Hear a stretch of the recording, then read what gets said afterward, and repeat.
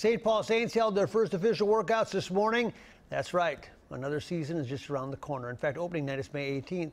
And as David McCoy tells us, their lineup figures to feature, well, a lot of fireworks. It's one of a fan's favorite things, the home run, one of the most exciting plays in baseball.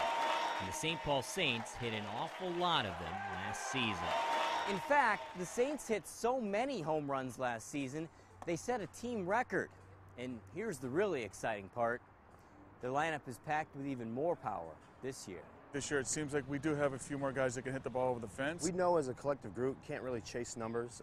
We talk hitting every single day.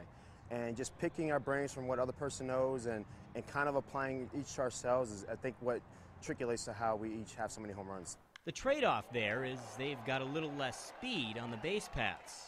Of course, you don't need as much speed on the base paths if you're just trotting around them. In the offseason, you just really go after the best available players and hope it's a good fit. And this year we probably don't have as much speed as we did last year, but maybe we have a couple more guys that can hit the ball over the fence. It's almost like a psyche behind it. Like, we do have a bunch of guys that can drive the ball, so it's not too much pressure on ourselves to go out and like, okay, it's all on me to get this RBI or whatnot. We know if we don't get the job done, we trust the guy behind us to get the job done.